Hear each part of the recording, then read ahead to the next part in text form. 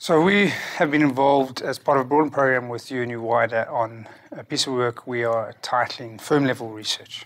And basically the firm-level research aims to get access to microeconomic, disaggregated firm or individual level data, which we use then to help with empirical research and obviously ultimately to inform policy. So the work is basically looking at trying to increase the number of data sets that we can use to do empirics, and starting with administrative data, which is available in South Africa. We collect relatively good administrative data, but hasn't up until this point been used for any research purpose. So we've started with tax policy, the tax authorities' administrative data, which includes personal income tax, company income tax, VAT data, etc. Obviously, the population is the entire country. It is all the firms, all individuals in South Africa that are registered for tax.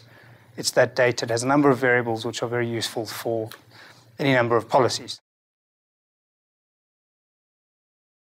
We obviously have a lot of industrial policy, a lot of growth policy, a lot of agricultural policy, a lot of sector-specific policy, and we also have that we try and support.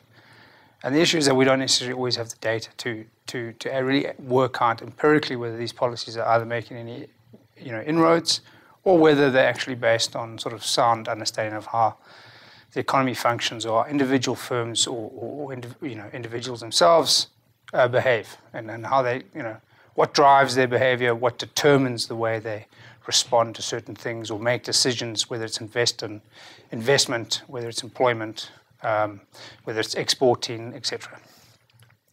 So this work basically is hoping to open up the set of microeconomic data, which will enable research into areas such as productivity, determinants of investment, determinants of employment, determinants of firm dynamics, whether their firms enter or exit, or whether they change from one particular standard industrial classification into another standard industrial classification. And it tries to dispel, let's say, certain myths about the homogeneity of firms, that they're actually not homogeneous. They actually behave in different ways, depending on various factors which may not be immediately observable unless you have the data. So it's to move away from anecdotal evidence, is to move away from sort of conventional wisdoms, if you like, and to really look in detail at what's actually going on. And it helps, obviously, potentially to test certain kinds of policies which may be in place, whether they're having an effect or not.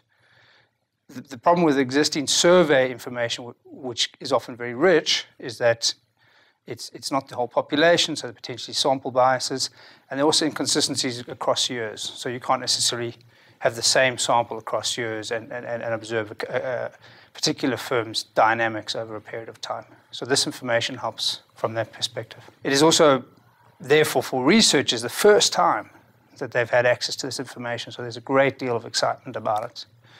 And there's a great deal of people having done lots of research in the past on a certain topic and not being able to have, to see this information, to see whether it really applies at the kind of detailed, micro, disaggregated level.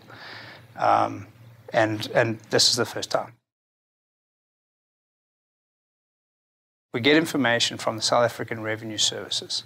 We then host it on secure servers with the National Treasury, and then we issue an RFP, request for proposal, for researchers to apply to research various topics, which have been looked at by both the technical panel and then also a sort of policy-relevant panel, which comes from across government. They're looking at this work in a pilot phase just to prove concept initially, just to show that it can be done.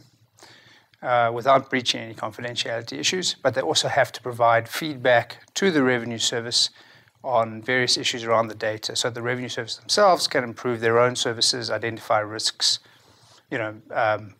etc. Understand the economy a little bit better and what their data, what's entailed in the data, and where they can make improvements. The pilot set of research will then be, has been presented at a number of conferences and will actually be turned into working papers which will be published on the UNU-WIDER website and potentially also used in various sort of academic peer-reviewed journals. At the same time, it obviously is raising awareness that this data exists and that this kind of research can be done. The United Nations University also has a network of people who they access who have done this kind of work before in other countries, who then come in and provide, well, comments, let's say, on the research teams, which at the moment are South African research teams. So they can say, well, this issue here, or this is a particular thing, or this is what the international literature shows in this particular area. And they're also working with National Treasury staff internally to do another series of papers which are of relevance or of importance to us, which aren't in the pilot phase themselves. So they've worked in this kind of data in other places, so they're familiar with the kinds of pitfalls, the kinds of things that has to be worked through in order to get a kind of meaningful result.